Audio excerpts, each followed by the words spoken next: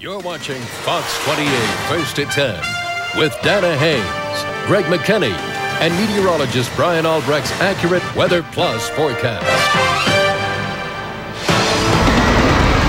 This is breaking news. Breaking news on Fox 28 First at 10. Firefighters on the scene and an investigation underway after several small brush fires break out in East Spokane. Good evening. Thanks for joining us. I'm Greg McKinney. And I'm Dana Haynes. Fox 28's Tom Benneman is live in East Spokane near Beacon Hill. And Tom, what are fire officials saying at this hour?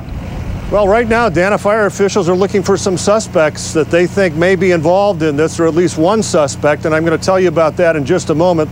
You're right. I'm right at the base right now at Beacon Hill, and it's pretty quiet here right now, but about an hour and 2 hours ago, it was fairly active with firefighters really moving around. We're going to go to some of the video that we had an opportunity to show you.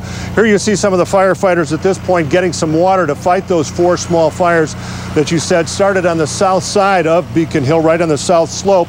Now, we couldn't get very close to the fires. They were not contained when we got here, so the video we have is at somewhat of a distance. Access also was a problem for the firefighters as well, they told us. Now, about those suspects, Dan, a witness says that he told authorities that he saw a young man on a bicycle actually start one of the fires. Now, that witness is a local resident.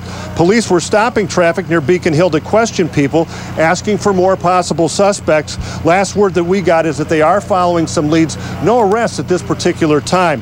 Authorities do say that the fire is now out. There was no home damage. There were no injuries, and the fire officials told us that any property damage was minimal. They also say that there is going to be a crew around Beacon Hill for the next few hours to make sure that there are no more startups.